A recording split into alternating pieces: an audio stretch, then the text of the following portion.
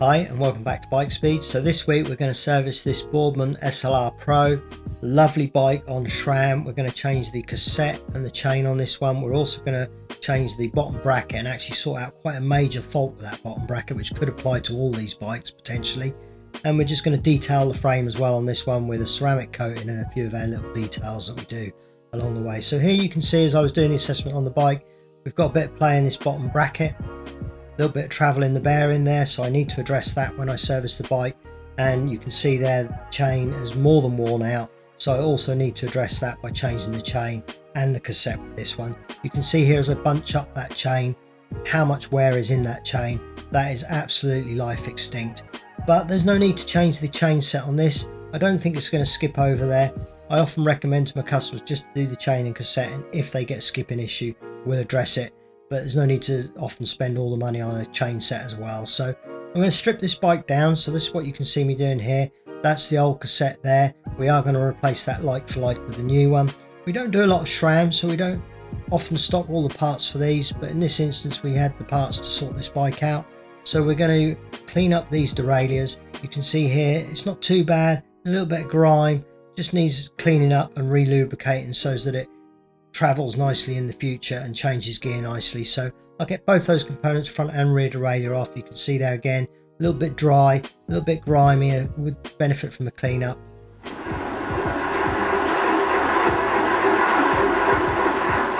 So you can hear there how that bottom bracket is very noisy, so we do need to address that. But when we were putting the new one back on, you'll be amazed what we found. It is quite astounding really what we found with that bottom bracket. So here the chain set's off now, so that's ready for cleaning, and I'm just going to use a extractor to remove the bottom bracket cup and bearing itself. So out that comes one side, extract it the other. I try to avoid using hammers and things on bottom brackets, especially with carbon frames like this. So you can see in there it's grimy, and that's going to tell us a little story further down the line when we put the new bottom bracket in there. So I'm going to remove the brakes now. Now you can see here the thumb adjuster completely seized on that rear brake. Great reason to have a service in itself. We can now adjust the brake after this service, which we couldn't have done on the side of the road with the way that brake adjuster was already seized on the bike. So I'm going to take the front brake off as well. You can see there again, much same story as the derailleurs, very dry. They need cleaning and lubricating, and that will make them work more efficiently once the service is complete. Now we are detailing this frame, so we're taking the bottle cages off, which you just saw there. And then I'm going to now strip down all the components that I'm going to put through the ultrasonic cleaner and determine what I'm going to clean and what I'm going to do by hand and get everything cleaned up. So I'll put that in the ultrasonic cleaner for around about 15-20 minutes, and then I wash off that degreaser with the nice soapy water there, because this is a water soluble degreaser that I'm using. So I'm making sure all these components are nice and clean before I begin lubricating them. Chain set, I didn't put this in the ultrasonic cleaner. Just going to do that with warm soapy water and our detailing brush there. It's a nice nylon bristle brush, so it's perfect for this kind of work.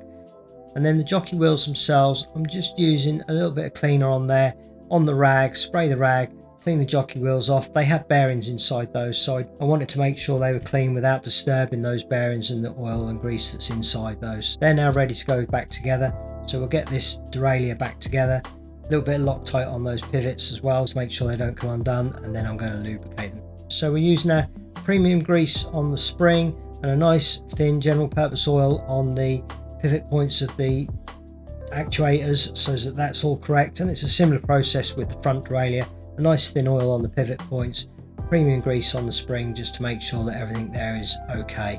Same on the rear brake, but with this one we're just going to use a little bit of silicone grease on this slider here, so that actuates nicely as well. All these greases you can buy on our website. We do a pack of 5, and we also do these individually for refilling, or if you just want 1 or 2 of them. So do check out our website. We've got some other little gems we're going to be using in this video as well, which I'll mention along the way. Now I'm going to torque up this chain set. It's much easier to do it on the bench than on the bike, and as you can see there, a few of these bolts are actually loose, so that was worthy of doing that in itself. And next up I'm going to wash down and detail this frame. So initially I'm just using a soap wash and warm soapy water to wash this bike down, and then I'm going to dry it fully off with a microfiber towel before I'd actually go to the detailing. So you can see there I'm washing it down with our big softy nylon brush, and we go right over the frame and also we're going to clean in that bottom bracket area, which will reveal this problem that we found when we put the bottom bracket in. Also, I had a little bit of sticker residue on there, so I'm going to clean that off. It was an old race sticker, I would imagine. If there are stickers or race stickers, I don't tend to take those off because they'll often tell a story to the rider, but when there's just residue like that, I'll clean it down. Next up, I'm going to use the Auto Glim Super Resin polish on this frame. It's a lovely polish for this kind of work.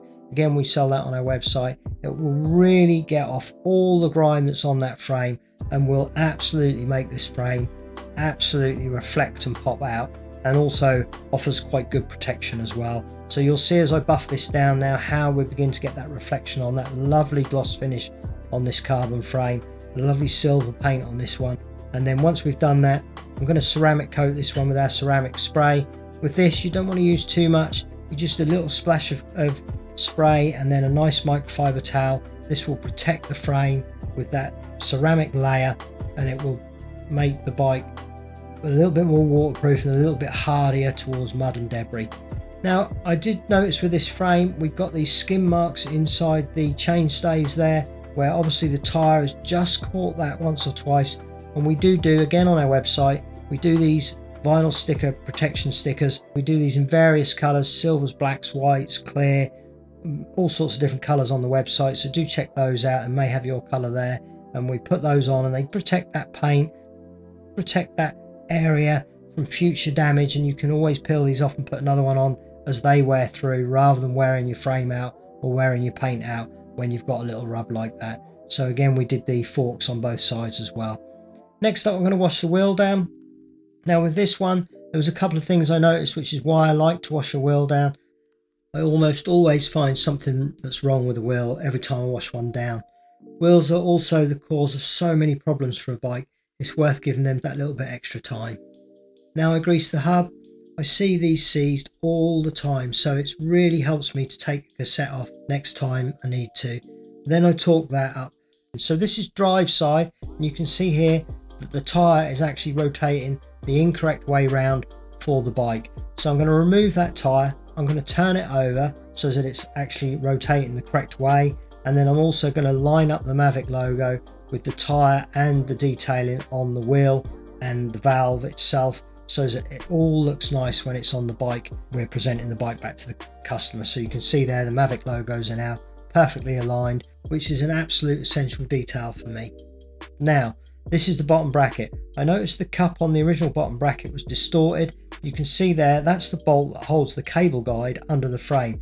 Now that was probably put in from factory, and then this was probably just rammed in over the top of it. And you can see there the distortion in this cup. This is quite a firm ABS cup. This could have even been the cause of the failure of the bearing. With that twist in that cup, it may have altered the seating position of the bearing itself. I can only speculate on that. You'll also see some under rotation marks on the chain set itself when I put that back in. Could have well been caused just by this incorrect screw in the bottom of the cable guide there. So you can see there I've replaced that with a shorter one, so that the bearing cup itself will now clear that without any problems with it distorting or not fitting correctly in the frame. So I'm going to press in that new bottom bracket, which is a mega problem solved. Yeah, we've removed a big problem there, and that potentially is on every one of these bikes, because why would you replace that screw? It just seems a very odd one to me that the chances are they're all like that. So we torque up that chain set, adjust the preloader on the bearing, get the derailleurs back on. So first of all, on goes the front one. Now with the front derailleur, I always torque this up and get this to the correct specs before I actually do any of the adjustments on it, to make sure it's right. Where the rest of the bike, I will often put things on pinch tight, check they're all okay and working, and then torque them up at the end, which you'll also see. So check that derailleur hanger's tight, get the derailleur on. Now I'm also here, I'm lubricating the thumb adjuster for the rear derailleur, because like that brake you saw when I took that off, these are very prone to bonding into the derailleur itself. So you always want to be able to adjust your bike. I always want my customers to be able to adjust their bikes as they're riding them and as they're doing the miles. And greasing of things like these thumb adjusters is preventative maintenance to stop that bike bonding and sticking together and corroding, and it helps long term with my servicing and also customers for adjustments on bikes as they're moving along. So in goes the front brake, and a similar story with this one. I shall lubricate the thumb adjuster, so all the adjusters now on the bike are lubricated, so I'm quite happy with that now.